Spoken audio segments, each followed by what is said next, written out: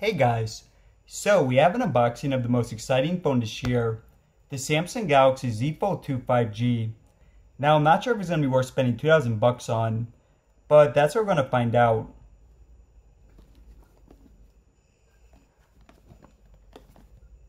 Alright, so pretty nice packaging.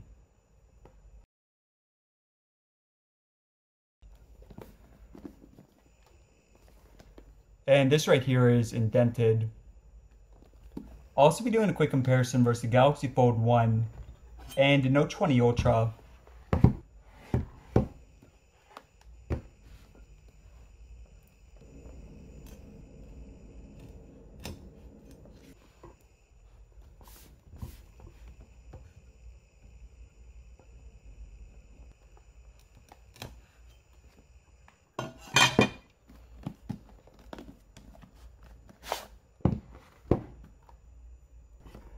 Once again, really nice presentation.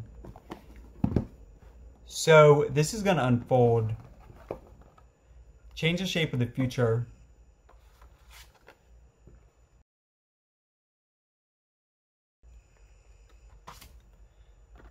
We have a pretty big pamphlet.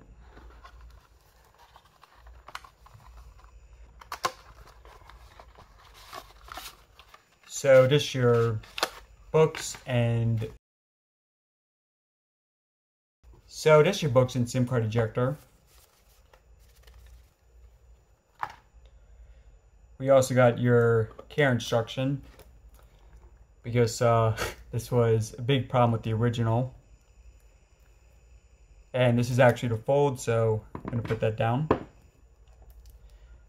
We got Premier service because there's a pretty good chance it's going to break.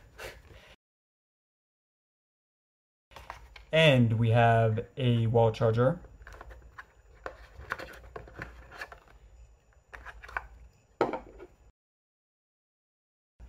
That's a quick charge. Nothing in here. And a Type-C cable.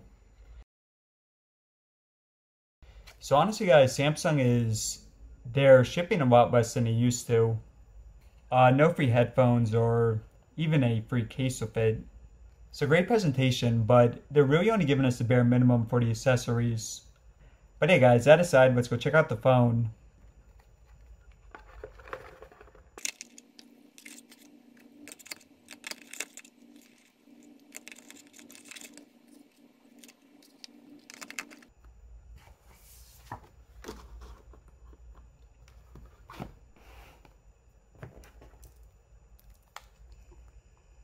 Yeah, so let's go over the warnings real quick.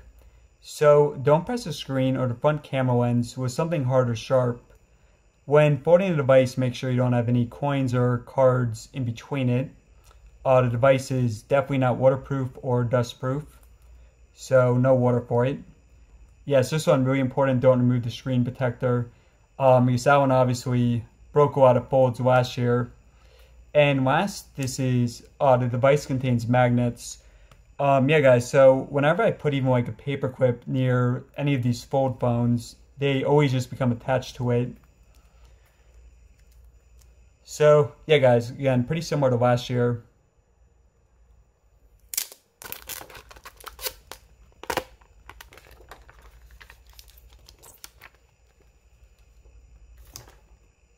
Yeah, so first thoughts, it looks and feels pretty nice, but I think it's probably still going to be pretty bulky folded. Similar to last year's candy bar phone, the Fold 1.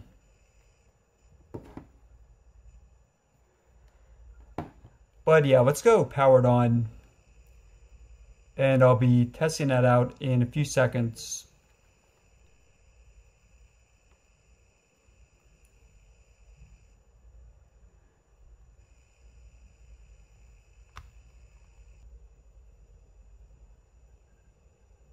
Alright guys, so I'm going to put in my info, and I'll be back in a few. Alright guys, so I've been using the phone for the past few days, and I do have some pretty strong thoughts on it, but we'll go over the specs first, and we'll also do the first fold. Alright, so on the side here we have the fingerprint. Now on the front we have a 6.2 inch screen display. and also a 10MP camera. Now when you unfold it, you have a 7.6-inch screen display, and again a 10MP camera. Now this screen is 120Hz, and both are OLED. On the back we have a triple camera setup. That includes a standard, a telephoto, and a wide angle.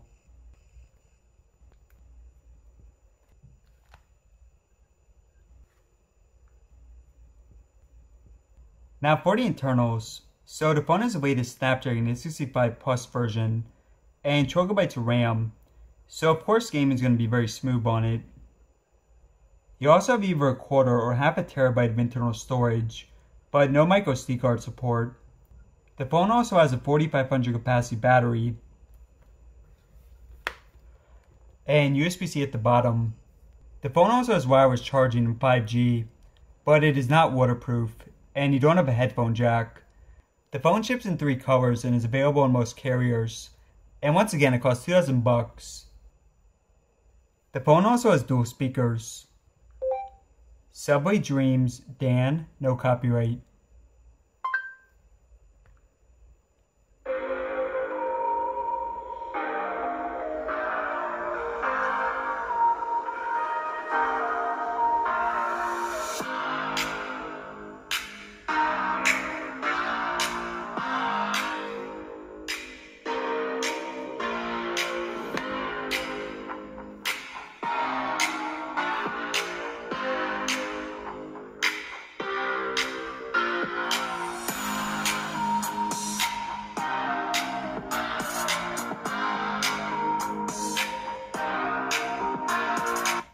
Definitely pretty good quality.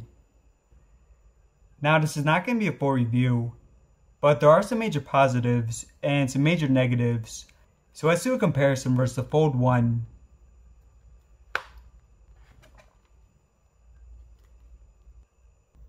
Alright, so first of all, what I like about it. Now the fingerprint's a lot better. On the original it's separate from the power, so you have to press the power and then the fingerprint. Well, for the 2, it is combined. It's really simple to unlock it.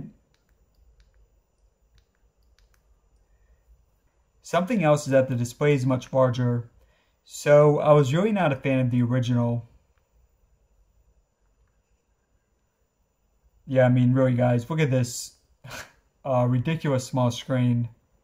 This just looks so much better. It actually looks like a flagship. Really guys, for the original I did not like using it. And when you unfold them,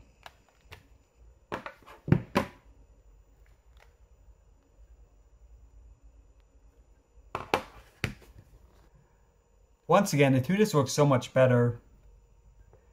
Not a fan of that notch right there.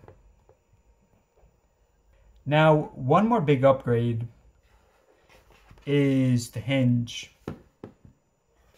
So this is harder to demo, but for the original, the hinge is not sturdy for the original. So if you go like this,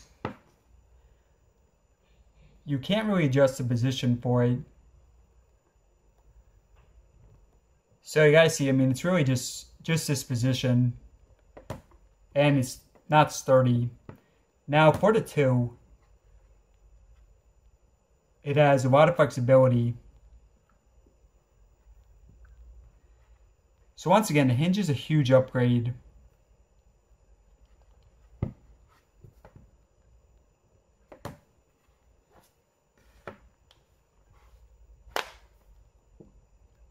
I also really like how both these phones have top of the line specs. So not like the recent Razer or the Microsoft Duo. You know guys, I mean if I'm paying $1,500 to over $2,000 for a foldable, then I definitely want the best specs. Not for what I don't like. So I mentioned that the original is like a candy bar, but this is like an XL candy bar. As you guys see, oh yeah, and so both these have magnets. But yeah, you guys see right here. So yeah, when folded, the phone feels a lot larger.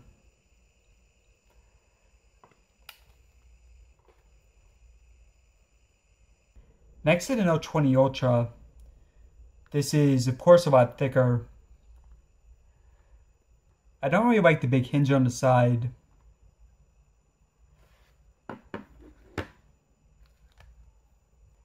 Yeah, obviously I have a lot more real estate here when unfolded.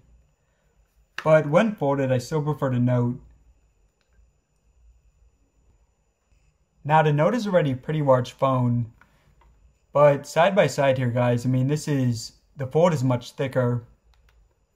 So yeah, I mean, personal thoughts if I was choosing between them, then I would choose the Note. And of course, this also has better cameras. Stay tuned for the full comparison. Now, having a large screen like this is great for a lot of stuff, including split screen or stuff like this. But that said, I actually don't like it for gaming. I'm not a fan of the screen protector on it, and it just feels like I have to be really careful with it, so I don't want to be scratching with my fingernail and other stuff like that, which is actually something you end up doing a lot with the side of your fingernails. It feels like it slows me down a lot. That said, this could just be a learning curve, so stay tuned for my full review. Now the phone is also not just a magnet, it's also a fingerprint magnet. Had to keep wiping it down during the video. And the aspect ratio is also not good for a lot of media. Most media is of course either 21:9 or 16:9. And it doesn't even work. So if you go like this, then you can't even zoom. But it is at least pretty good for reading comments. Alright, so my final first thoughts for it.